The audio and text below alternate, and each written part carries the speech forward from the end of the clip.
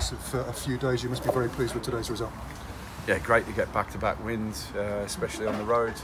You know, it's been a tough schedule this week, and we've had to organise it and make sure the rest has been right, the training's been right, and just really, again, pleased for the boys overall, pleased for our fans that travelled 600 today. Yep. Just pleased for everybody, all of us together. Brilliant. We always talk about what impact the fans can make, but I got the impression in the second half in particular today, they made a manifest, a genuinely important contribution to the win. Tim, they outsung the opposition. It was like being at home today. And our changing room, just to give you an insight, our changing room's just around the corner there. They were here, just where I am, and they were singing, and we're in the changing room, you could feel it. And you know, it was one of the things I put in our pre-match prep, that we'll have 600 here today, driving us on. So we need to give them a performance, and you know, this lot don't give in. No, keep working for each other, and they find a way. We found a way again today.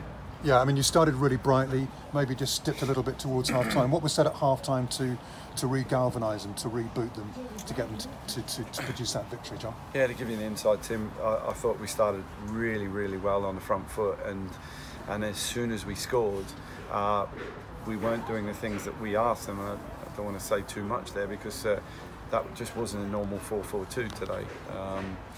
We played the wingers inside their shape, really, just to give you an insight, and it was nearly a 4-2-2-2, to be honest, and we felt that it worked dividends. But what happened was the wide men got too high, and the spaces were easy for them to counter on us, and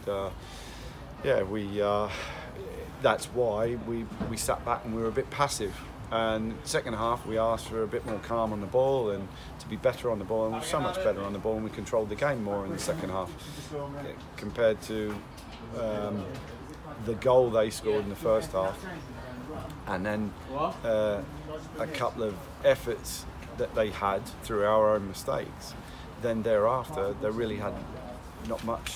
I remember a shot from 30 yards, yeah, probably, but then we were marauding with a fair few counter-attacks, nearly got in on a few occasions there. Nicky was unlucky on his 1v1, but I thought he led the line brilliantly well. We've asked a lot of him, worked with him, talked with him, and I thought it was a great response from Nicky Kabamba today.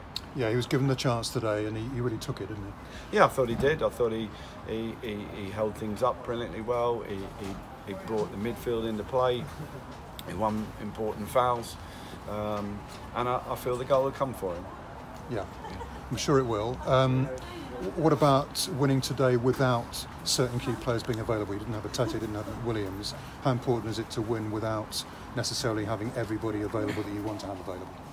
Yeah, I think the really pleasing thing was, bless him, Benny went down in the warm-up today, so we only had, with the goal kick, we only had 3 outfield subs on the bench today, and it was that were fit, basically.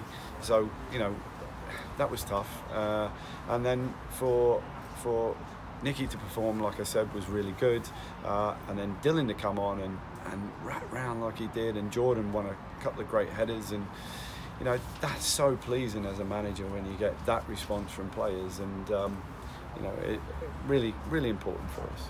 And the response at the end, I saw this when you beat Orient a couple of weeks ago.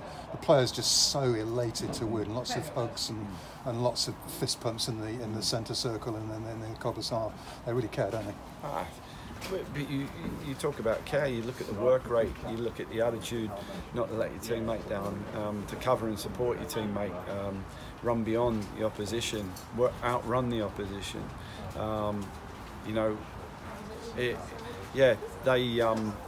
I know what they can do, but they keep surprising me as well. So it's good. It's good. So 4 consecutive wins, consolidated in second place. You've closed the gap on Forest Green. You've been held today.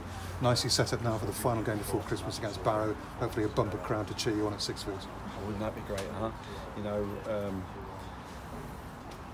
We've got a strong home record in the league, and it'd be great to pack out Sixfields and let humbling just to have that today. The 600 there today, driving us on. let's 6,500. Let's pack it out on Saturday. It'd be brilliant, wouldn't it? Yeah, and you're smiling, John. It's been a good week for you, hasn't it? A couple of away wins and an Ashes win for Australia against England as well, just to cap things off. Yeah, I won't mention the Ashes because I don't want to get too much stick. We're in a good moment with Northampton, and look, it has been good, but we can't get carried away. We've got to keep working and keep that attitude to do whatever it takes, and we will as a group, definitely. So. Just a final word about availability next weekend. You're missing a raft of players today, Tete and McWilliams among them.